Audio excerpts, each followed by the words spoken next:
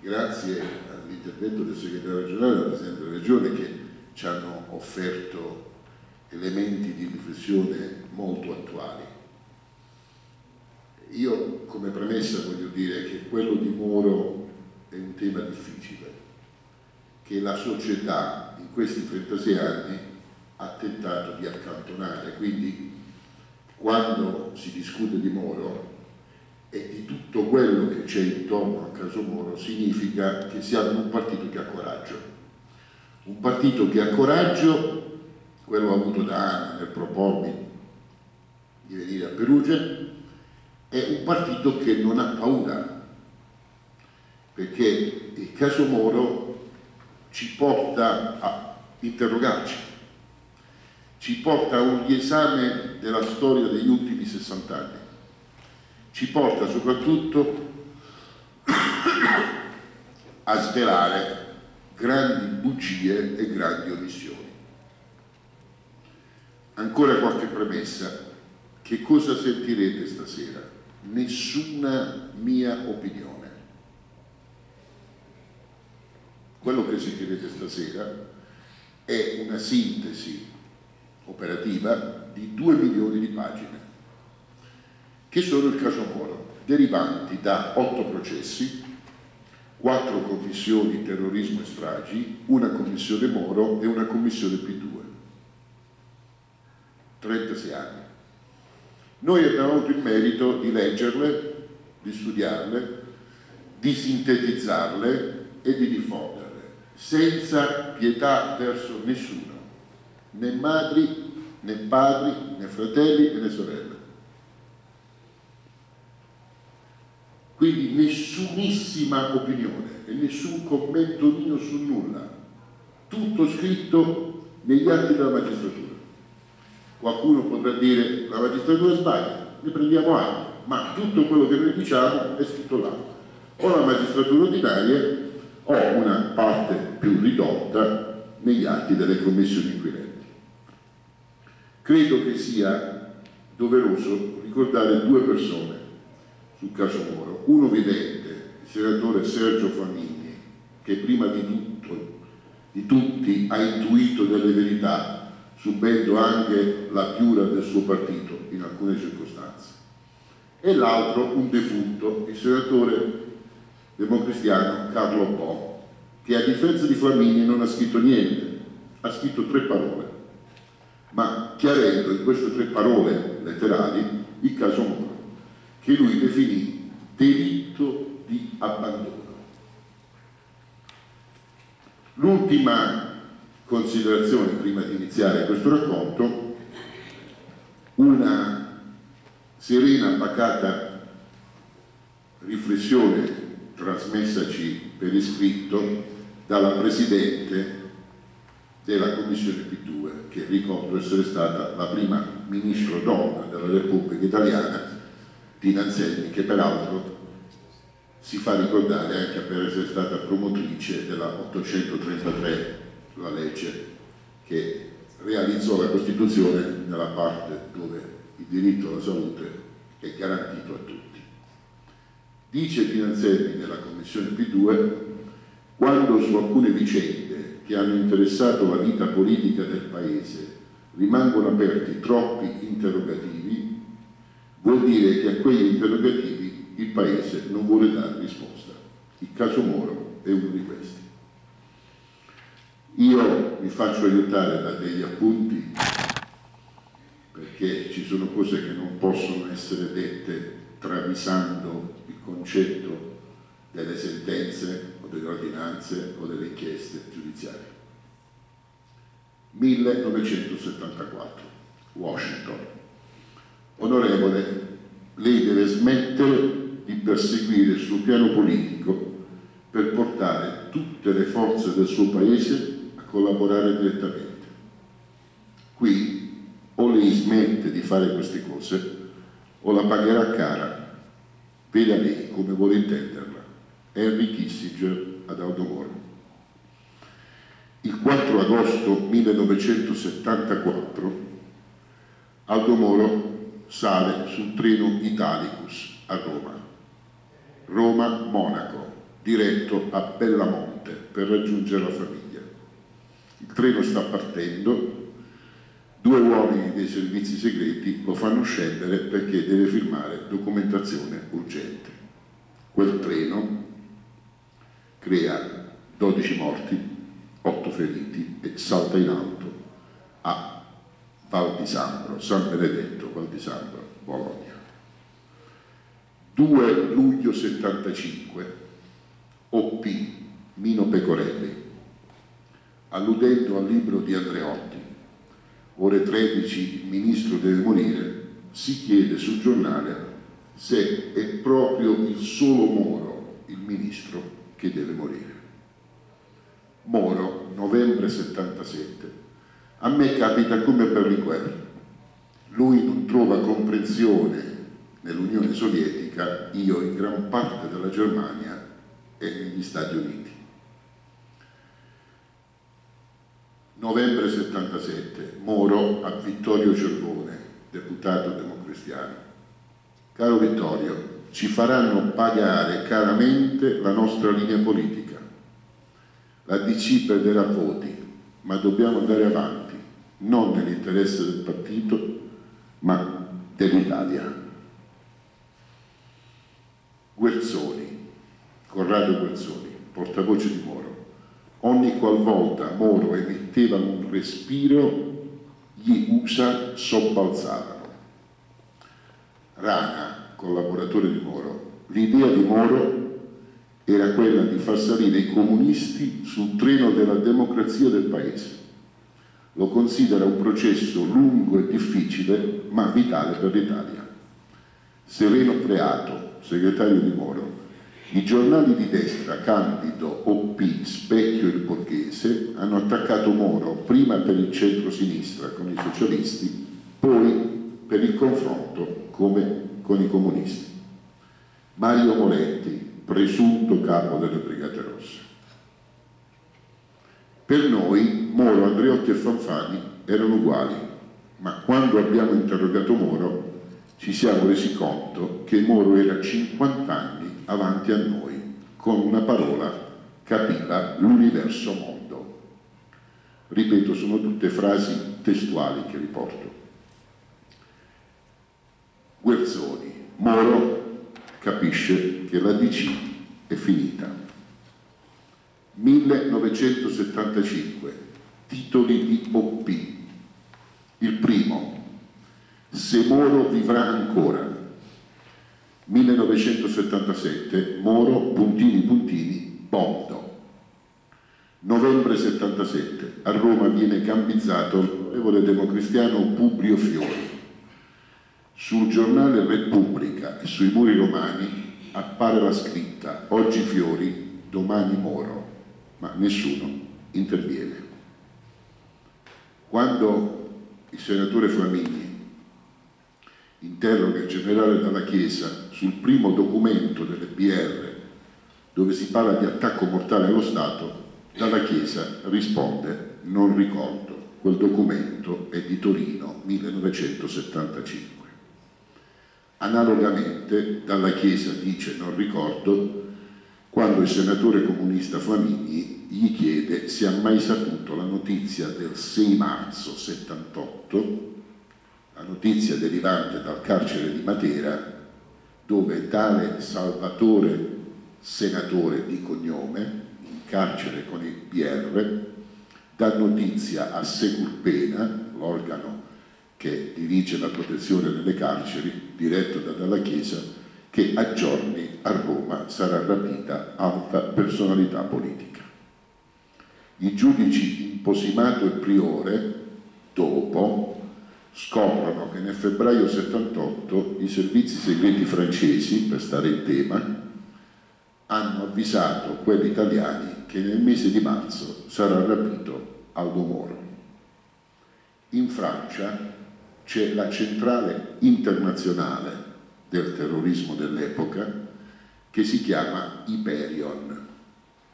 Viene soprannominata dai brigatisti la ditta, così come il Mossad viene chiamato la ditta e la Rosa dei Venti viene chiamata la ditta. L'istituto Hyperion ha un capo, Innocente Salvoni, brigatista.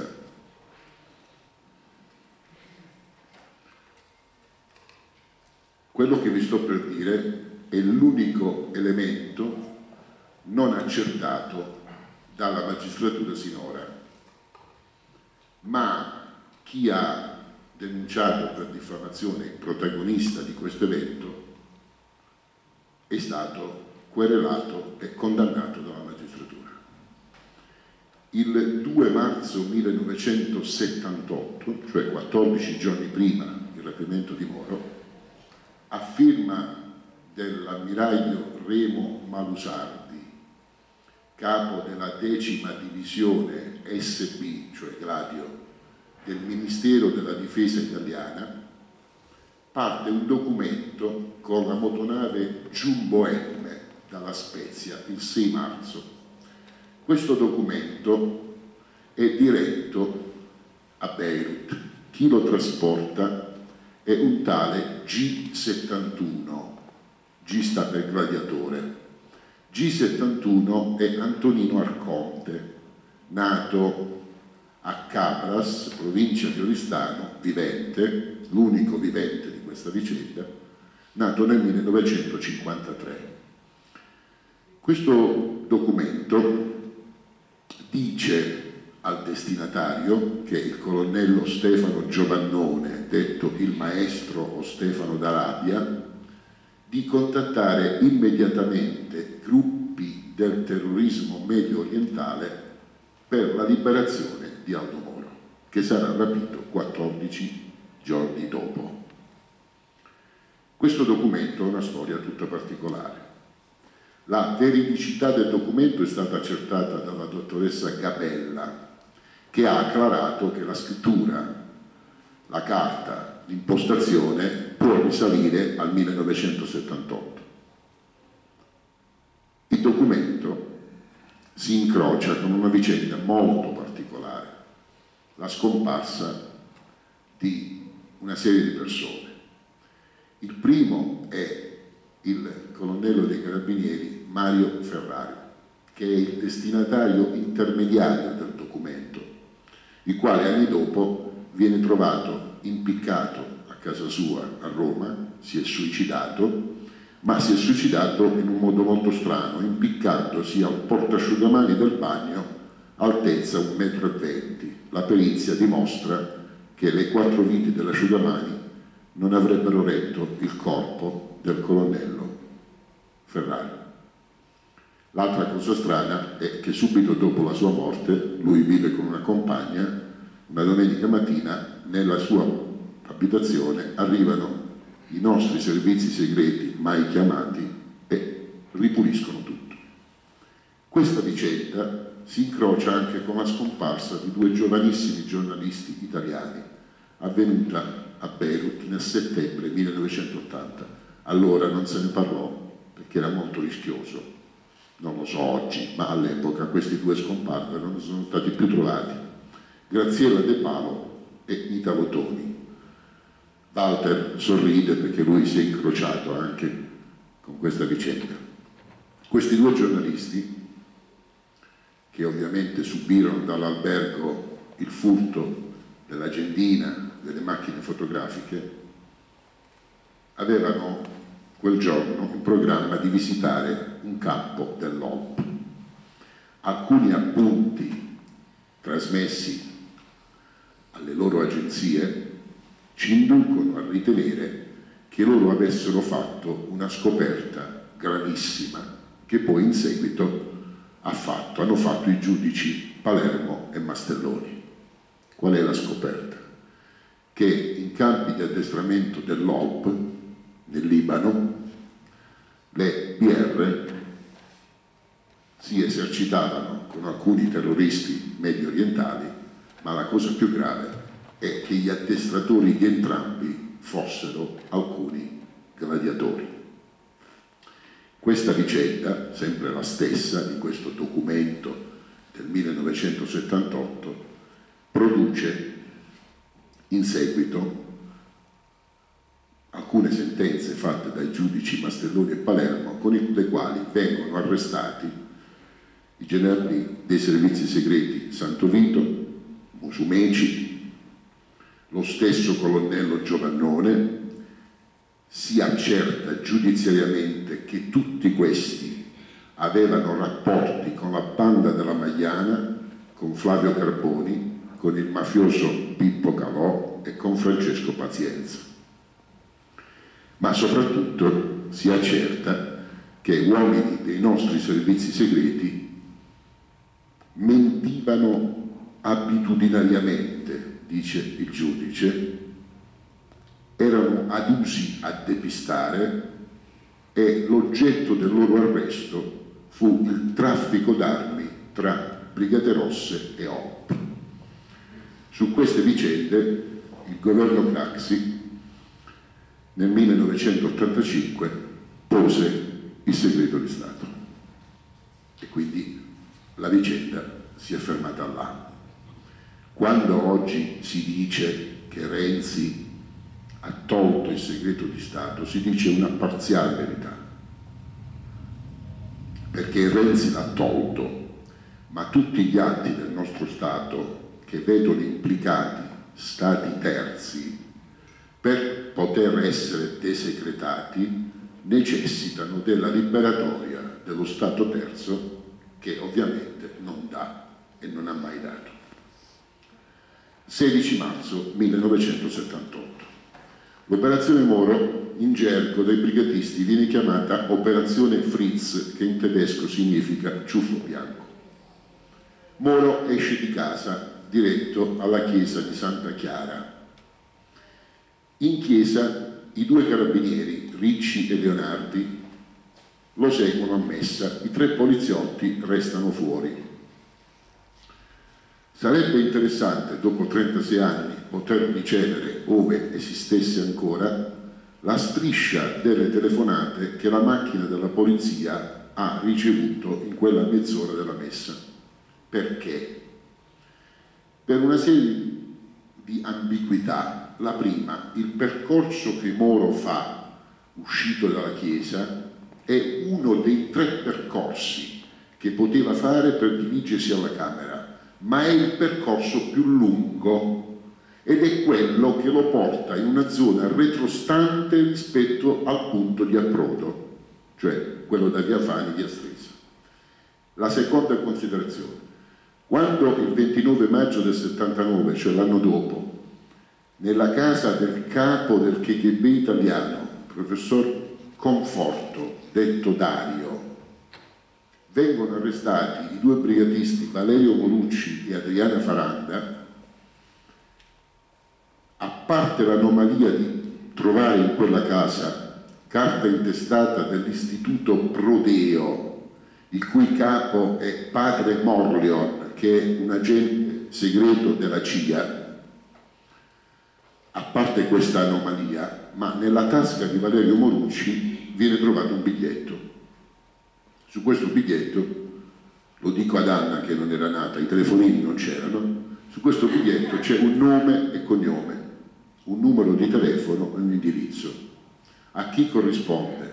A un maresciallo di pubblica sicurezza che fa servizio all'ufficio radio scorte del Ministero degli Interni. Sarebbe interessante sapere chi ha chiamato la macchina di Moro in quella mezz'ora, soprattutto perché Zecca, il dottor Zecca, che è il capo dei servizi radioscorta del Ministero degli Interni, ci dice all'epoca che le macchine che hanno protezione vengono teleguidate dal Ministero degli Interni minuto per minuto. Ma tutto questo non è stato possibile. L'azione di via Fani, come la vicenda Moro, si apre con un gesto di amore. La più giovane dei brigatisti, Rita Algranati, 20 anni, quando la macchina di Moro sta arrivando in via Fani, alza un mazzo di fiori. Tenete presente che il 9 maggio, qualche minuto prima che il cadavere di Moro sarà ritrovato in via Chetani, ci sarà un'altra bella ragazza che passerà da via Chetani con un bellissimo mazzo di fiori che consegnerà all'altezza di Piazza del Gesù ad un altro signore, non sappiamo, non abbiamo mai saputo chi. Rita Algranati è in via Fani con il marito, che si chiama Alessio Casimirri, unico brigatista mai arrestato dopo 36 anni. Lui sta in Nicaragua, gestisce il ristorante alla Bella Roma, i nostri servizi nel 1999 sono andati a trovarlo, hanno speso 1,5 miliardi, ma non abbiamo mai saputo perché. Chi è Alessio Casimirri? È il figlio del capo ufficio stampa di Paolo VI, Giovanni XXIII e Pio XII. Che cosa succede in via Fani? Questo Casimirri ha il padre che ha un intimo amico che si chiama Santo Vito, il capo dei servizi segreti, il quale, interrogato dalla magistratura, alla domanda come mai quasi 100 colpi di arma da fuoco non hanno ferito Moro, risponde: i brigatisti erano tiratori eccezionali. Peccato che Franceschini, che non è il ministro ma è il brigatista, dica: le nostre armi si sono sempre inceppate e a via Fani pure.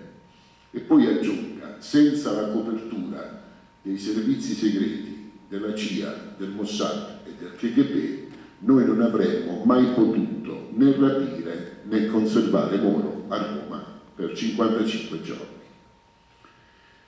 Dei 94 bossoli che risultano sparati in base alla prima perizia in via Fani, perché la seconda ne parla di 68, i brigatisti continuano a dire a 36 anni di distanza di aver sparato soltanto dal lato sinistro e di essere stati in via Fani soltanto loro.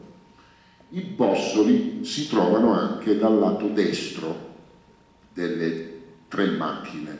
Analogamente ci sono alcuni cadaveri, il maresciallo Leonardi, che non è stato ucciso dalla parte sinistra dove i brigatisti dicono di aver sparato, ma dalla parte destra. Chi ha sparato? Chi altro stava in via Fani? Che cosa successe in realtà in via Fani?